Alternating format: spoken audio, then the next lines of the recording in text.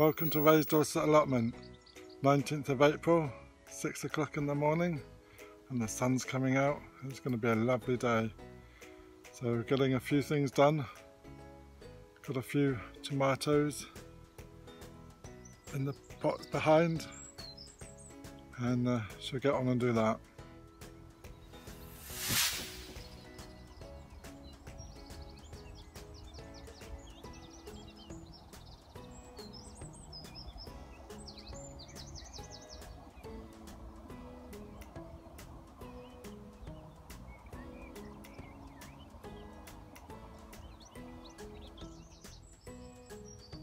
So I've added 12 flower pots with the holes cut out and stuck them in the central bay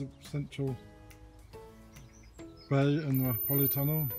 The soil here is dry as bones and full of stones and sticks.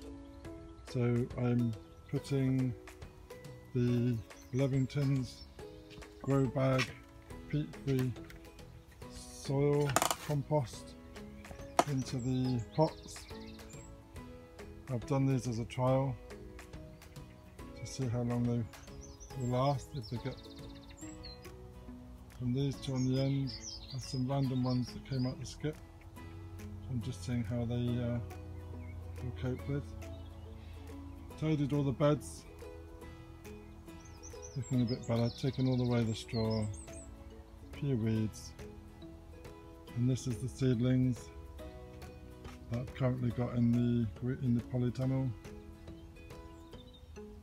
An update on the old potato patch, 19th of April, and some sprouts have started coming up. The Arran pilots started coming through, along with the red Duke of York. They're coming out. Nothing on the Charlotte or the King Edwards. In the buckets, not much of those, only the Arran pilot start to come through on the pilot.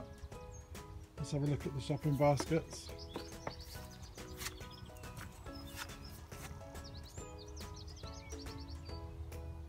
Nothing on those yet.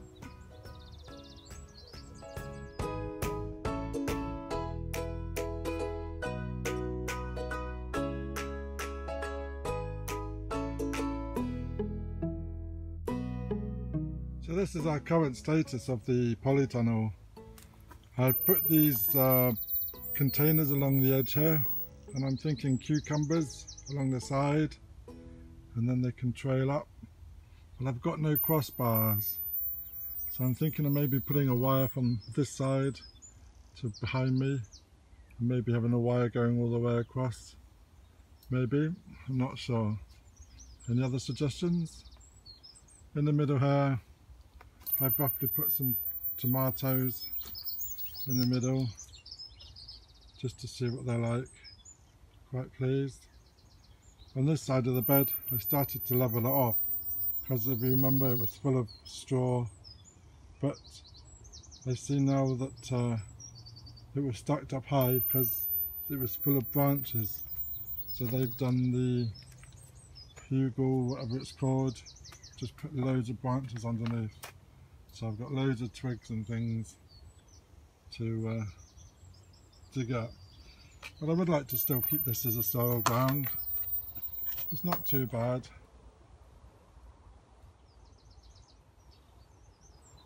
And the strawberries are coming into flower now. Looking good.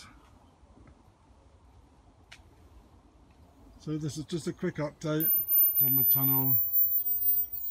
This is a few pumpkins and a few squashes that I brought down, and some beetroot and some, what did we plant in there, some peas. This is the remaining tomatoes.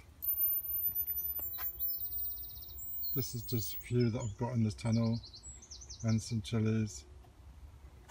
And this is the grapes at the bottom, and this is the tomatoes I planted.